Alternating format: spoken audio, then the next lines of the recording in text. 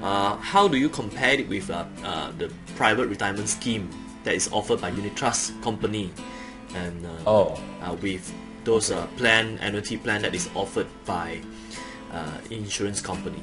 What's the difference? Okay, yeah, I have done a informal. I would like to say it's an informal study, right? So we have already made a comparison here, right? So as you can see here, the private retirement scheme and the deferred annuity, in fact, these two categories share the same 3,000 tax relief.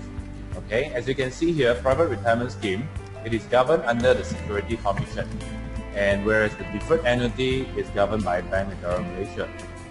PRS is offered by unit trust companies, whereas deferred annuity is offered by insurance company.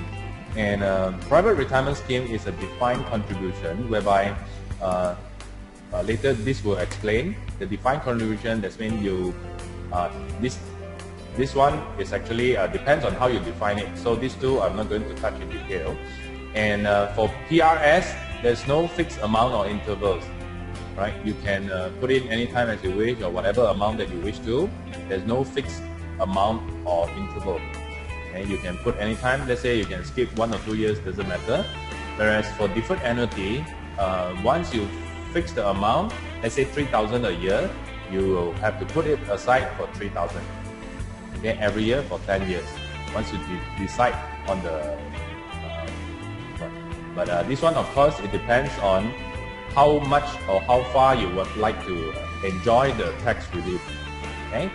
And another one is capital not guaranteed if you place your money in the equity funds, right? And this one, the annual income is guaranteed for deferred annuity. And for PRS, many parties will involve, whereby you have a private pension authority, you have the PRS provider, which is a unit trust company, and you also have the scheme trustee, right? Because the government would want the unit trust company to make sure the trust, the money is in good hand. And for deferred annuity, only insurance company is involved. And PRS, money is subject to estate frozen, need to bring GP or LA to withdraw money.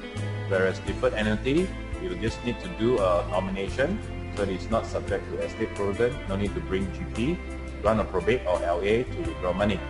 Alright, so this is upon death, these two is upon death, right? Upon death, okay, it is subject to this thing.